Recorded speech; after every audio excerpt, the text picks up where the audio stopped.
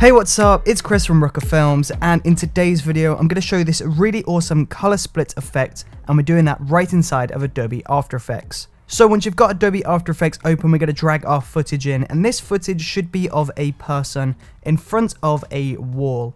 Now, you don't have to be in front of a wall, but this makes it a lot easier if you are, because there's going to be less complications later on. So in order to do this effect, we first want to separate the person from the background.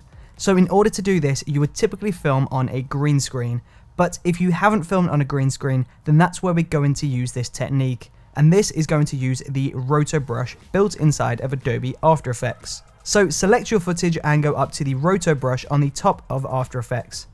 Now double click on the video, and we're just going to paint over the person on the video. Now make sure there is a pink outline perfectly around the person. And once that person is surrounded with a pink outline, you want to drag this grey bar underneath the green bar all the way to the very right, and this means the computer will analyze the entire shot. So once you've done that, just press space on your keyboard and the computer will go ahead and analyze the footage. Now, if you find parts of your video that aren't supposed to be there, so if the background bleeds through, then all you want to go and do is go back to that frame, hold Option on your keyboard, and this will change the brush from green to red, and then just scribble over the part that shouldn't be there. And the computer should do a good job of getting rid of that. So you just want to go through this process over and over again. Make sure that the person on the video has this pink outline around them for the entire duration of the footage.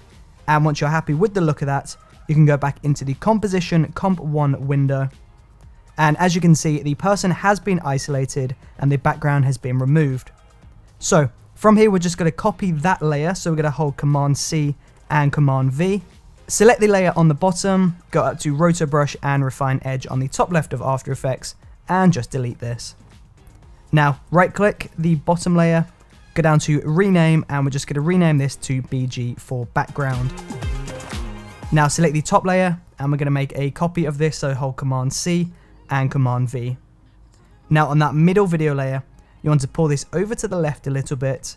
We'll go up to Effects and Presets and search for Levels. Drop levels onto that video layer. Now in levels, we're just going to pull this arrow on the right underneath this bar all the way to the very left over onto the black. And if we've done this right, then it should look like we have a shadow just behind the person on screen. So from here, we'll go back into Effects and Presets, search for Tint, drop tint onto that layer, the black layer that we've just created. And we're going to map the black to a color of your choice. So I'm going to select green in this example. And as you can see, the effect is essentially now complete. But of course, we want to do this multiple times, so we're going to make a copy of that.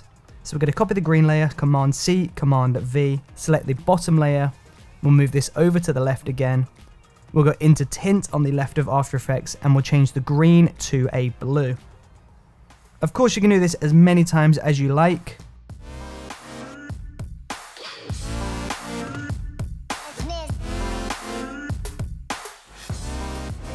Now, once you're happy with the look of this color split effect, we can just go ahead and add some basic camera movement into the shot just to bring this to life a little bit more. So we'll go up into Layer, New, Null Object. We're going to select every layer except for the null object, and then use this Pip Whip tool, drag that onto Null 1. That means everything's going to be linked to the null object. We'll go into the arrow and null object, go Transform. At the very beginning, we want to create keyframe on scale and position. We'll go roughly 2 seconds in. We'll increase the scale to 139, and we'll move the position all the way over to the right. And if we play this back, we've got this really cool zoom in effect happening. But if we delete the first keyframe on the scale, then we're just going to keep zoomed in, meaning only the position is going to animate. And there we go. We've got this really awesome color split effect happening. The camera is pulling from left to right. It looks really awesome. And there you go. That is how you do this effect right inside of Adobe After Effects. And there you go. If you haven't already, then please do not forget to subscribe. I upload a brand new video every single day for you. So if you want to learn some awesome filmmaking and photography tips and tricks, then make sure you subscribe to this channel to keep up to date with everything that I upload. Thank you for watching, and I will see you tomorrow.